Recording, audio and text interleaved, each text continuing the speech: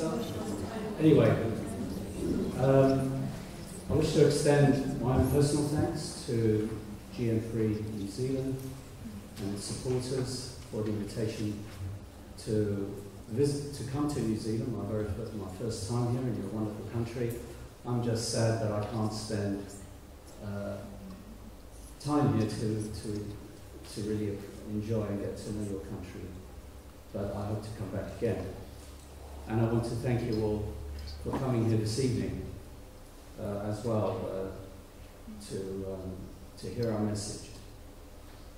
What I hope to do this evening is to build on what you heard from Dr. Michelle, to give you a little bit more mechanistic insight, perhaps, into some of the conditions that she described she is seeing in the patients, her children patients, which no doubt are prevalent even in adults as well. And I'm going to do it from my background of molecular biology.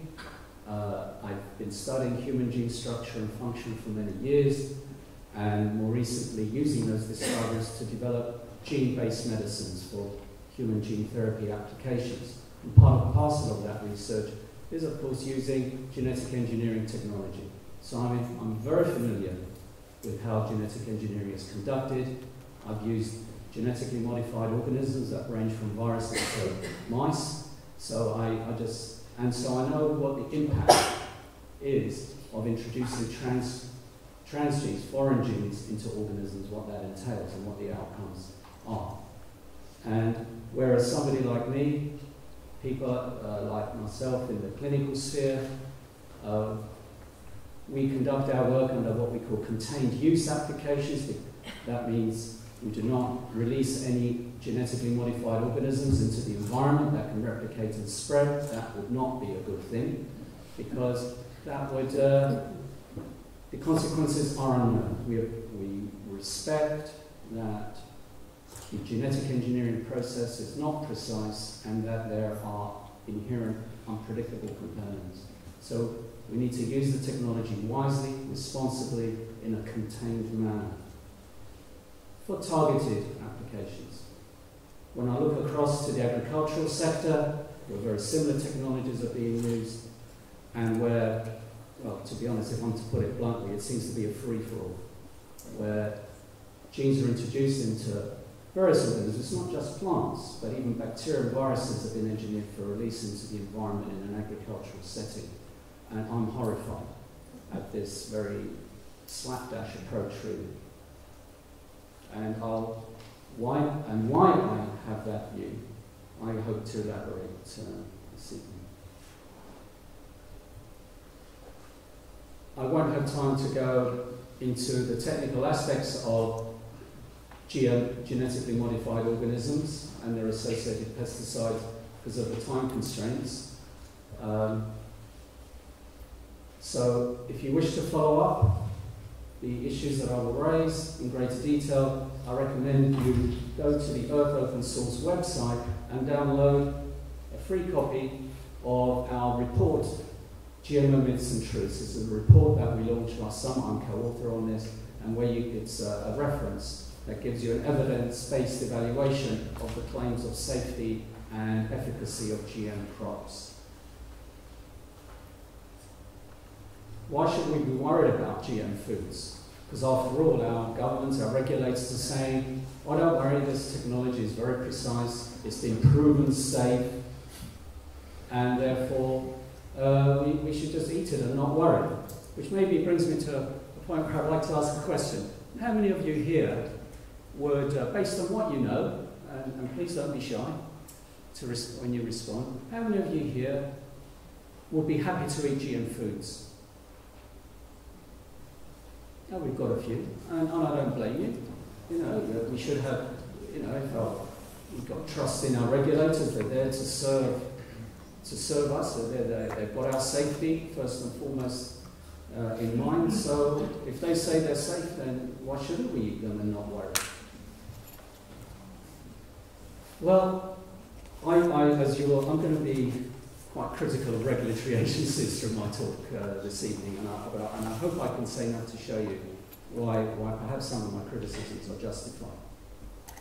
But what is it about GM foods that I feel could give cause for concern and maybe contributing, as Dr. Perot before me hinted, to the conditions that she is seeing in her patients?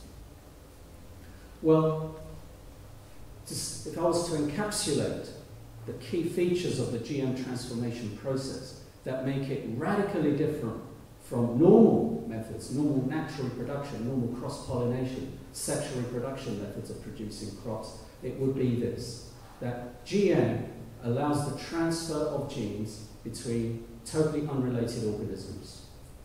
So you can move genes from viruses, from bacteria, from animals and unrelated plants into crop plants. And that process involves the random insertion of an artificial gene unit into the crop. So as a result, this brings about combinations of genes that have not evolved to work together in a harmonious manner. Why is that important? At the time when GM crops were first began to be conceived and generated, back in the early 1980s, we knew virtually nothing about the complexities of how genes are organized within the DNA of an organism, including humans, of course, and more importantly, how those genes are regulated, how they're controlled. And so therefore they were very much treated as isolated units of information, like Lego bricks, that you can move around, slot them in with a totally predictable outcome. That is the way genes are treated in generating GM plants, transgenic plants. That is no longer, our understanding of genetics has now advanced to the point where that view, that conception is just totally flawed. Genes do not work as isolated units of information. They work as they work in families, and families work together. In other words, every gene is part of a very sophisticated, integrated network of function. So the context in which a gene exists, as much as the information that it contains, is part and parcel of its identity and purpose. So when you take a gene, even from a bacteria, and you insert it in a random fashion into a plant, you're taking a gene and putting it into a new context, a new environment, in other words, in the context of other genes with which it has not evolved to work in a harmonious, balanced manner. So that's the first source of concern from fundamental genetics, my own field of investigation. The second aspect, so just to summarize that, GM brings about combinations of genes, new combinations of genes, crossing species barriers in the vast majority of situations, and which, as a result, genes which have not evolved to work harmoniously together. The second point about the GM transformation process is that it is not precise. It causes mutation, damage to the DNA during the process. Two levels of damage, two principal levels of damage. One is the insertion of the GM gene will disrupt one or more gene functions. And secondly, the overall process of GM transformation causes random damage throughout the DNA of the plant. Hundreds or thousands of points of damage in the DNA of the plant. Many of these points of damage will carry through to the marketed product. So at the end of the day, the combined effects of GM, the mutational effect of the GM transformation process, and the novel combinations of genes, of gene products, will always, to a lesser or greater degree, disrupt the genetic and protein biochemical function of the plant. And that in turn, if you disrupt the biochemistry, that in turn can lead to the generation of novel new toxic effects, allergies, and also nutritional value. And this is why I feel GM crops need to be evaluated for their safety in a very generic manner. And especially, not only for acute toxicity, but especially what impact they may have on a long-term consumption basis. But they're highly regulated. It is claimed that those who endorse GM crop technology, they they say they're the most highly regulated foods ever produced by mankind, and that their regulatory evaluation has passed them as being perfectly safe. So again, should we be worried if the regulator says they are safe? Well, unfortunately, there isn't an all-binding international regulatory framework for the evaluation of the safety of GM foods. So what we have at the moment is that the regulatory agencies around the world are highly variable. In the United States, GM crops are basically deregulated, and a company can market a product with virtually no safety evaluation at all.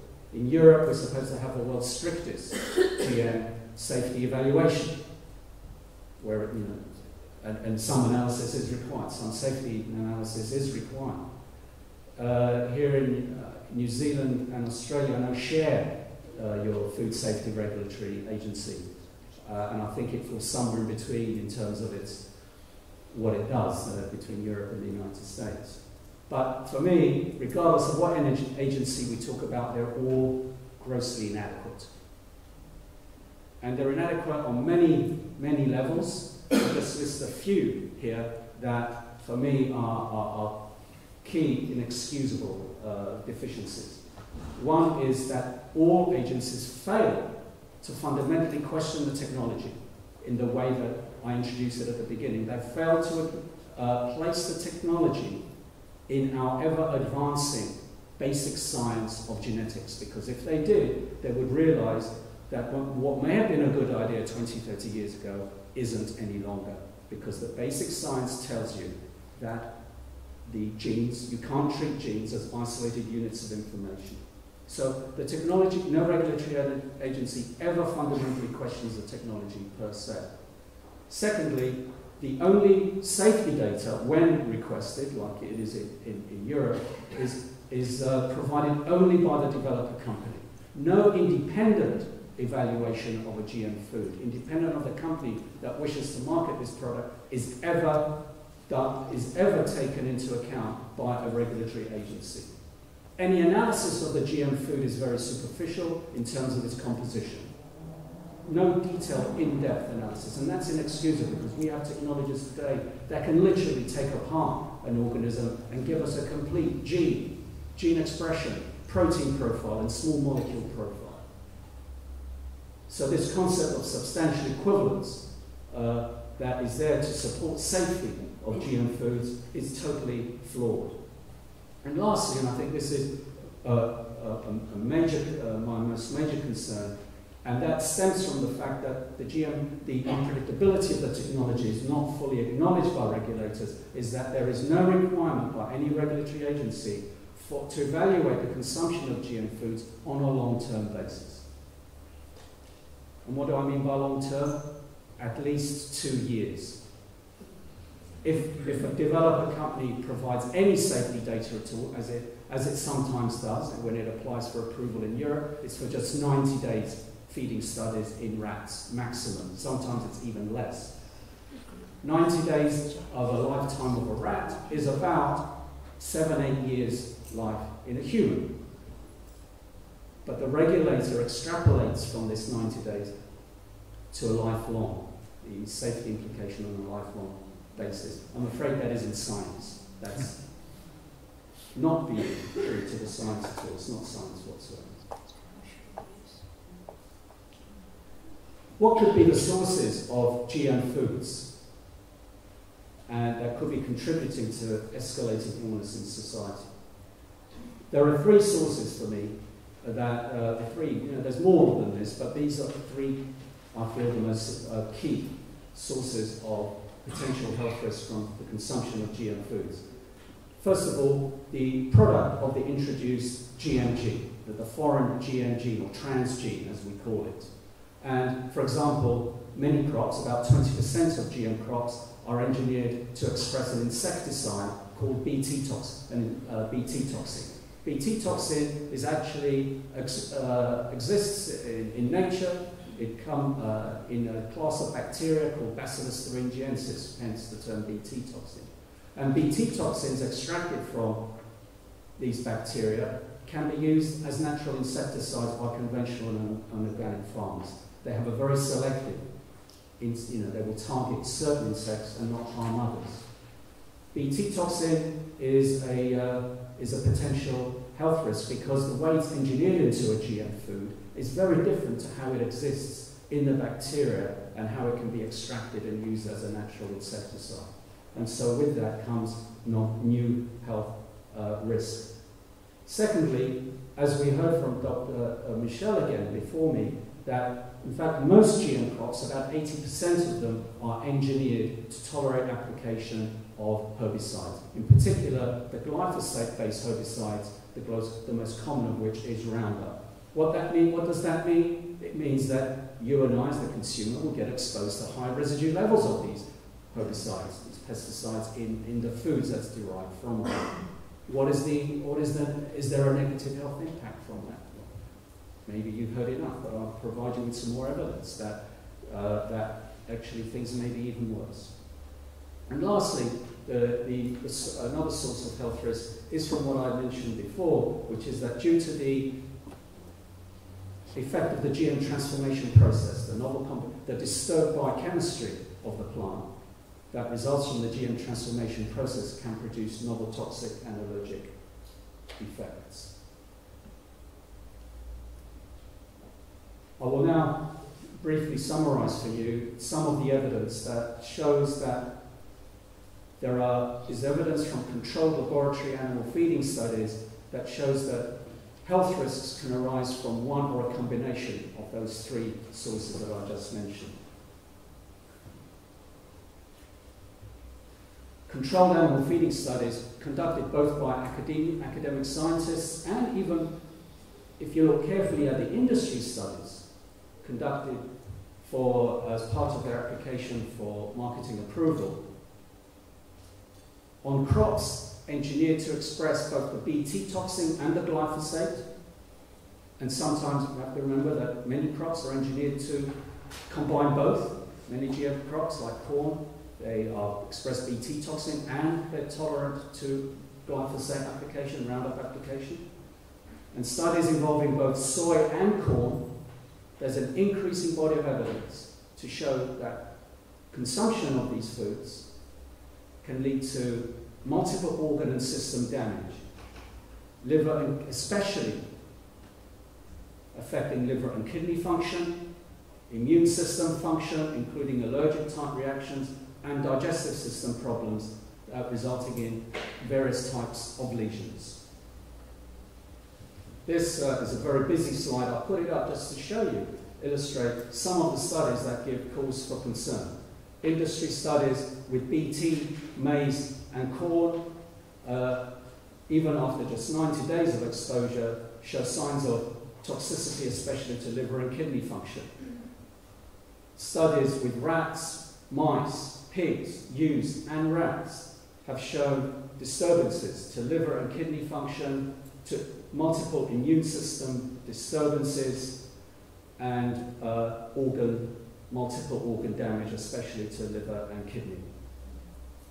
And you'll note that that study at the bottom with Monet 10BT core, the authors of that study found serious damage in structure, function, especially the liver, kidney, testes, and intestines, following just 91 days of consumption of their animals.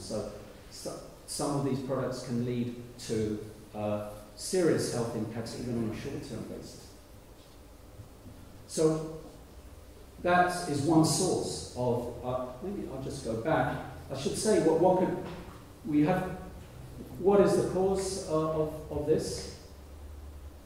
The studies aren't deep enough, broken up enough to know whether it's the Bt toxin in the crop or whether there's damage from the GM transformation process that is causing this toxicity. We cannot distinguish on the basis of these studies which is the source.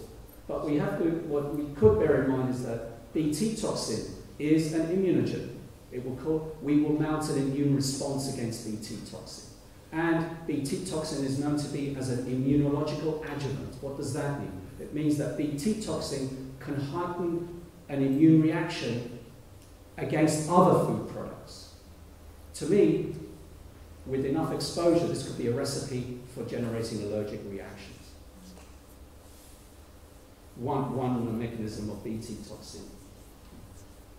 The other aspect of source of toxicity I wish to focus on, stemming from GM crops, is this heightened exposure to glyphosate-based herbicides. This is the molecule glyphosate. We've seen that before. It is the world's most used pesticide, used on around 80% of GM crops, engineered to tolerate it. A gene from bacteria has been introduced into these crops, which allows it to withstand its application. The majority of GM soy is engineered to resist glyphosate-based herbicide application. So therefore, it's not surprising to find worryingly large quantities of glyphosate in GM soy. The figures at the bottom that you see there of this slide is residues of glyphosate and its primary degradation product, AMPA, in USA GM soy. If New Zealand is sourcing GM soy from North America, this is for its animal feed, for example, this is what you can expect to be present in the soy. If you're sourcing from Argentina or Brazil, studies have shown that some batches coming from South America can push up to 100 milligrams per kilogram of soy.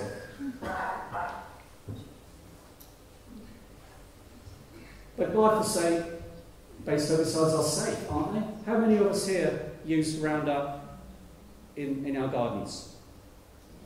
Yeah, good. Not surprised. It's very effective. And perhaps you look like these people, you know. They're not wearing any protective clothing, no gloves, no mask, short sleeves, and they seem to be very happy using it because it's very effective. And why should we be, and I wouldn't blame you if that's the way you used it, because the regulator says that glyphosate is safe. Roundup is safe.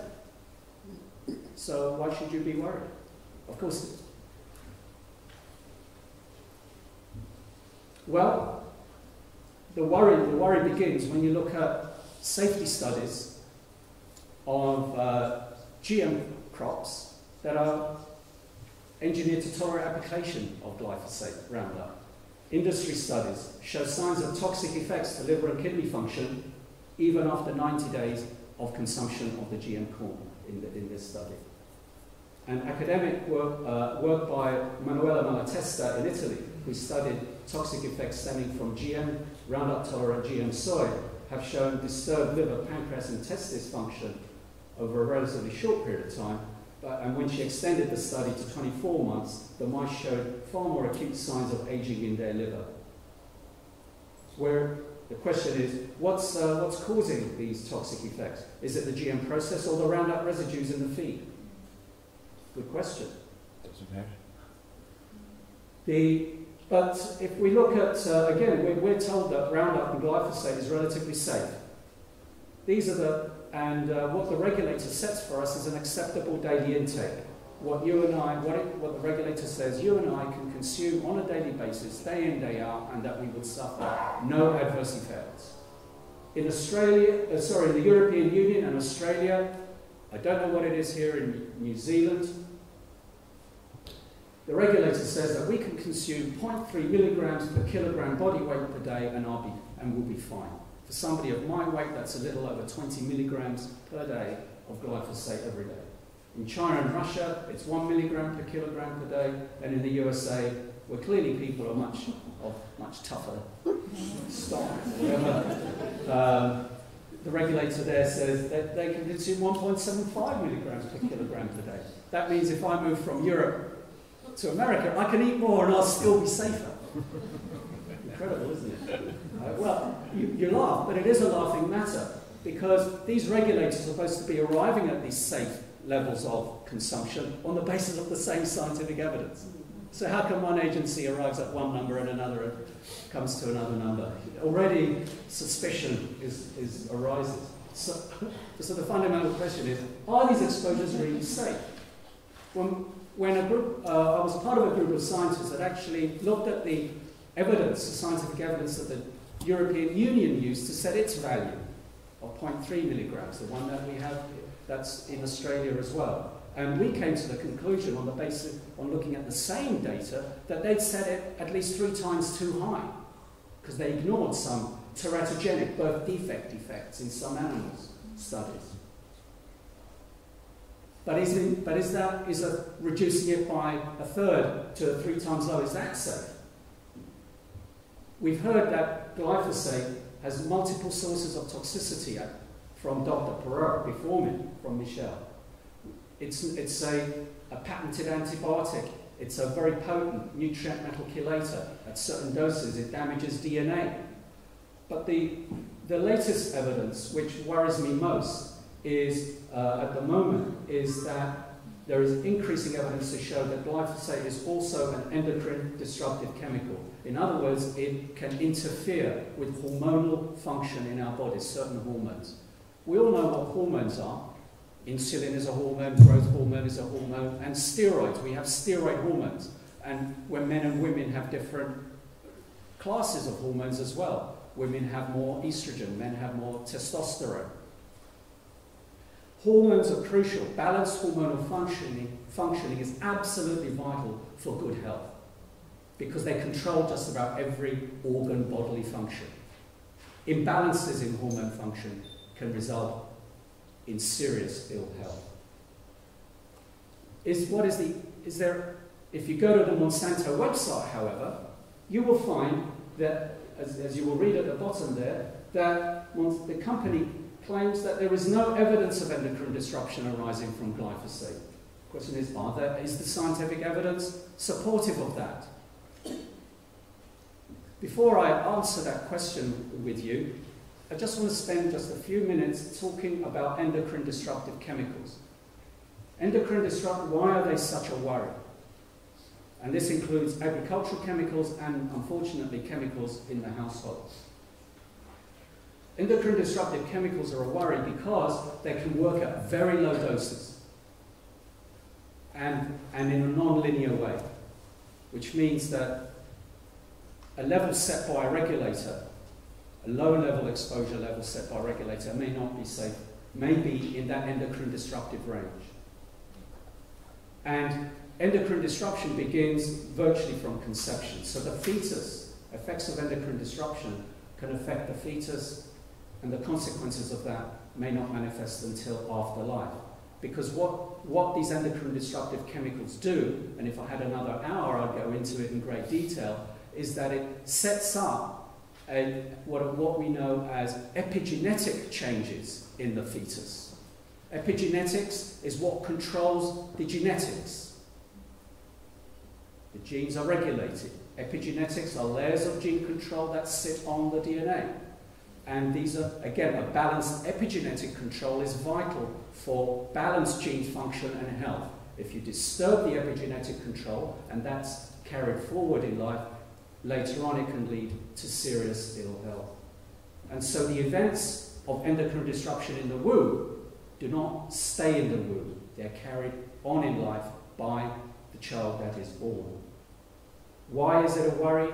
Because no regulator in the world today acknowledges the endocrine disruptive effect of chemicals and includes it in its safety evaluation of chemicals, of any agricultural chemical and household chemicals.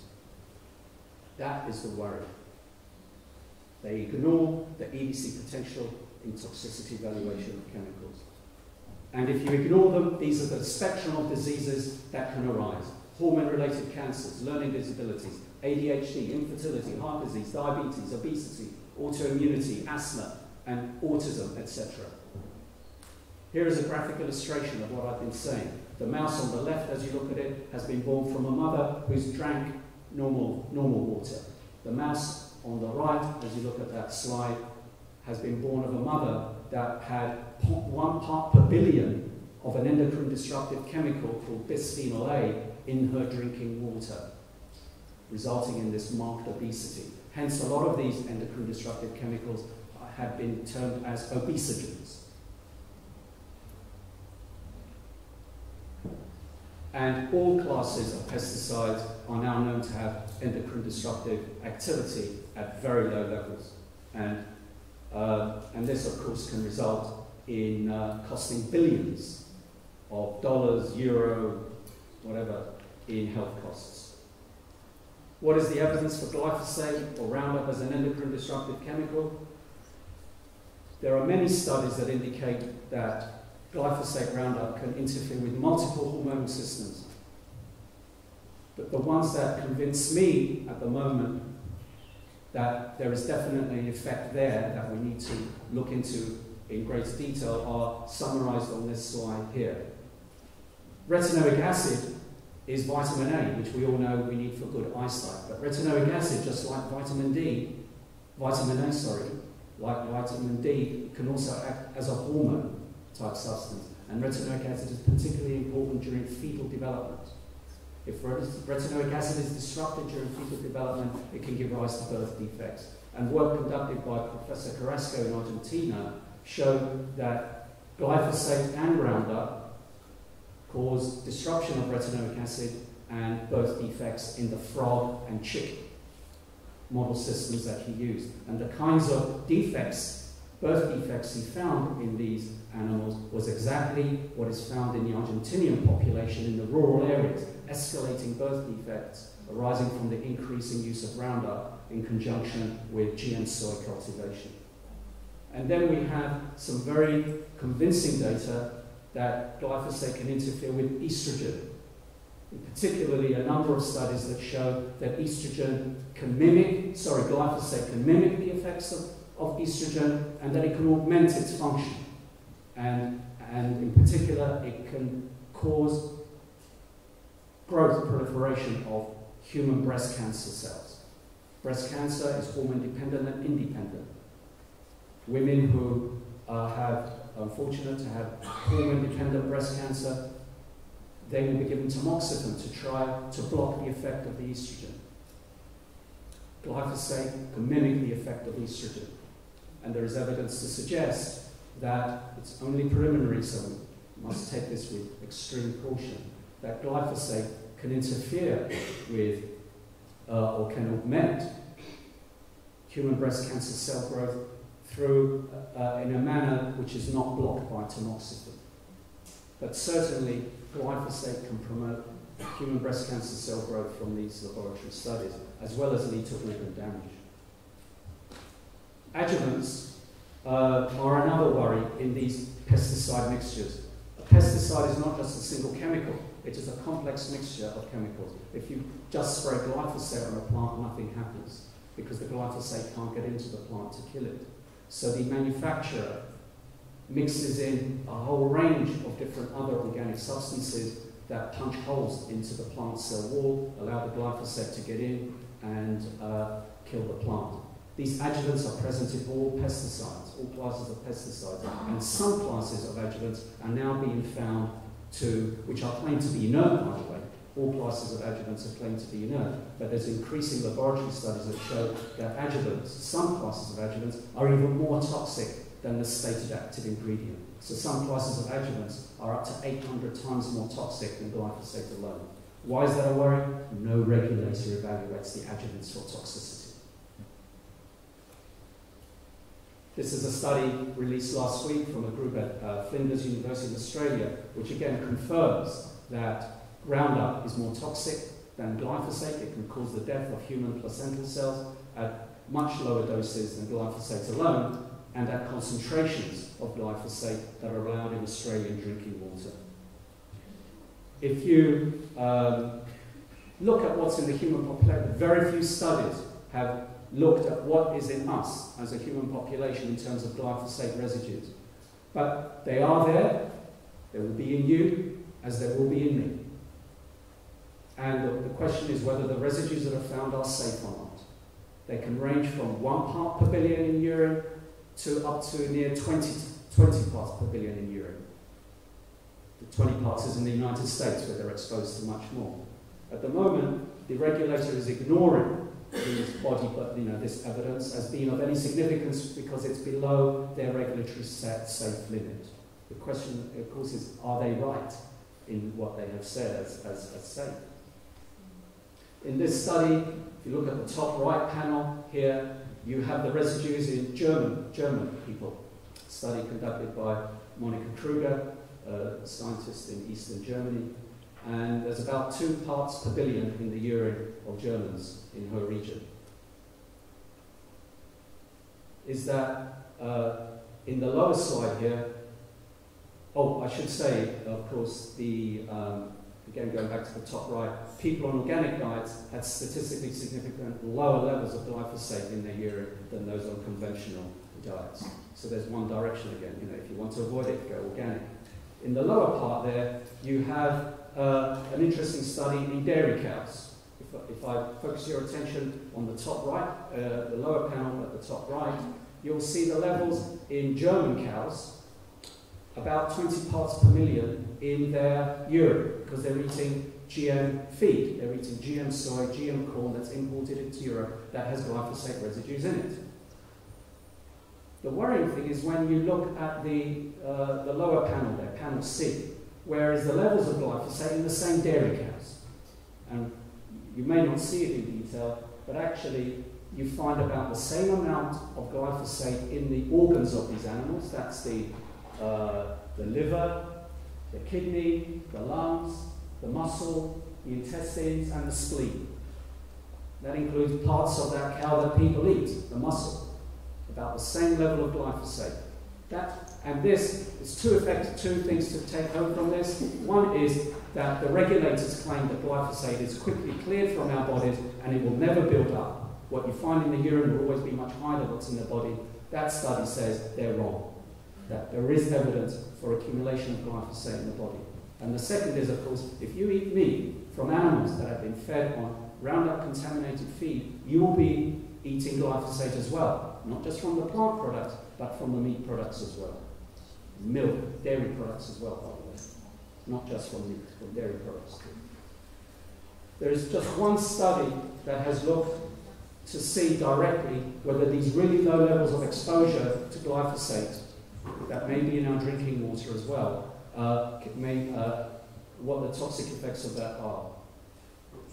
And it's this study from Professor Seralini's lab, caused a huge controversy when it was first published in 2012, and then it was retracted by the original journal for totally spurious reasons, which I won't go into now, and then it was republished last year.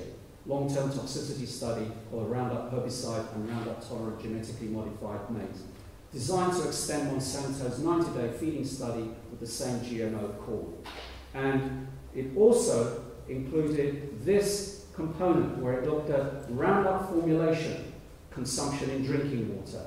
And I focus your attention on that lowest dose, 0.1 part per billion of dilution of the Roundup in drinking water, given a glyphosate concentration of 50 nanograms per litre. That's 50 parts per trillion. Why did he choose that? It's what we may find in contaminated drinking water in Europe. I don't know what it would be here, but that's why he chose it, to see what would be the effect of this level of contamination in European drinking water. The study that caused a furore within the industry and the regulatory systems, because it found that both the GMO corn sprayed with Roundup, and the Roundup, even at its lowest dose of exposure, all cause harm, clear toxic effects. So there was an escalation of the signs of liver and kidney damage seen in Monsanto's 90-day feeding trial, and this led to liver and kidney damage and failure, especially in the male animals, resulting in premature death. There was a testosterone and estrogen imbalance, suggesting endocrine disruptive effects, as there was pituitary damage in the female rats. And there was also, totally unexpectedly, an increase in the mammary tumour incidence in the female cohort. This is the result from the lowest dose Roundup group, this 50 parts per trillion glyphosate. The black line you see there is the increased tumour incidence extending out to the 2-year period of the study in the control group. The red line there is the mammary tumour incidence in the 50 part per trillion dose animals. Much higher levels of mammary tumours, and that is statistically significant. Therefore, I was not, in a way, surprised to find that, based on a collection of studies, not just the one I just mentioned to you, but a paper that came out earlier this week, which again has caused a lot of upset within the industry, a paper published by the World Health Organization International Agency for Research on Cancer, they evaluated the carcinogenic, cancer-causing potential of 5 organophosphate pesticides, and you'll see glyphosate was one of them.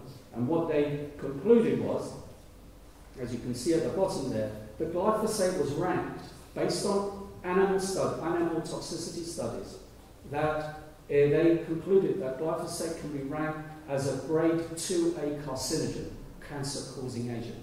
Grade 2A, what does that mean? The grades go 1, 2A, 2B, 3, and 4. So glyphosate was ranked just one below. 1 is definite carcinogen. 2A is probable carcinogen. That is very worrying conclusion that they've come to. And the damage that was found in the rats in Professor Serini's study is happening at incredibly low doses, as I mentioned.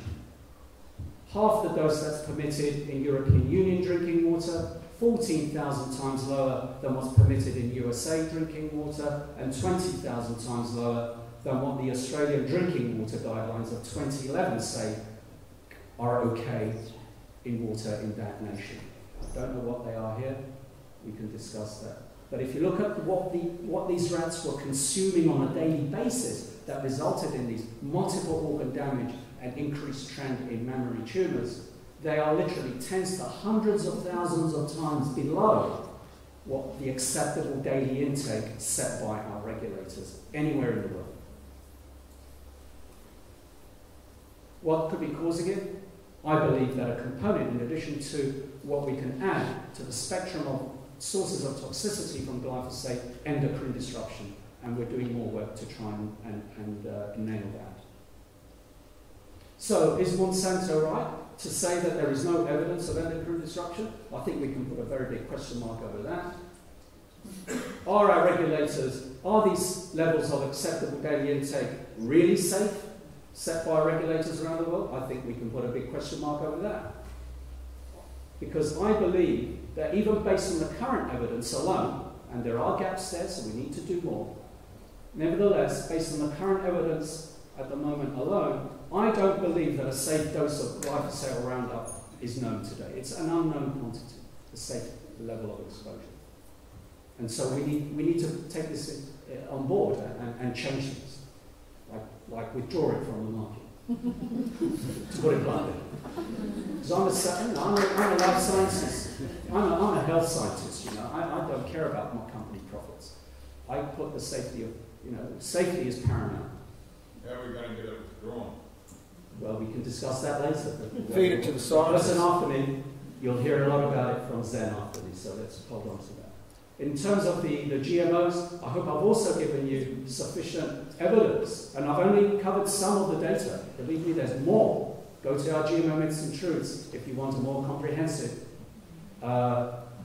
evaluation of the evidence that GMO foods, there is increasing evidence to show that the GM transformation process gives clear signs of toxicity, especially to liver and kidney function, on a short-term as well as on a long-term basis. And the sources of this toxicity can be multiple. The GM products, such as Bt toxin, the herbicide residues, glyphosate in particular, and the mutagenic effects of the GM transformation process. There is evidence that these that toxic effects observed can arise from a combination of all of these. And therefore, we need to confirm or refute these observations in long-term animal feeding studies. And that I believe, even based on the evidence, again, as we have it now, is that no GMO crop and food can be categorically stated as safe to consume, especially on a long-term, lifelong basis. And that any claims that there is a consensus on the safety of GM foods, that the debate is over and that we should simply embrace them and welcome them, are totally unfounded. There is no scientific consensus on GMO food safety. Thank you very much.